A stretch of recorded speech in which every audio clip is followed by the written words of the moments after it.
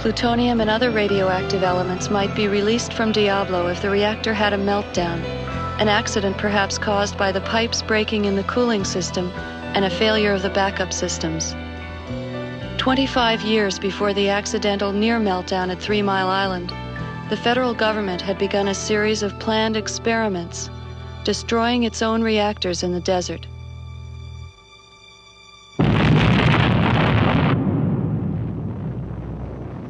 These are closer views of the experiment. The film was partly fogged by radiation.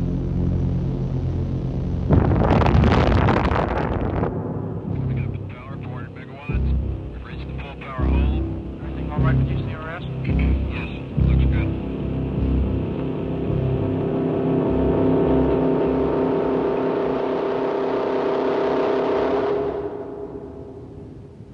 It is now F-minus 90 seconds. Put on goggles or turn away. 9, 8, 7, 6, 5, 4, 3, 2, 1. Fire.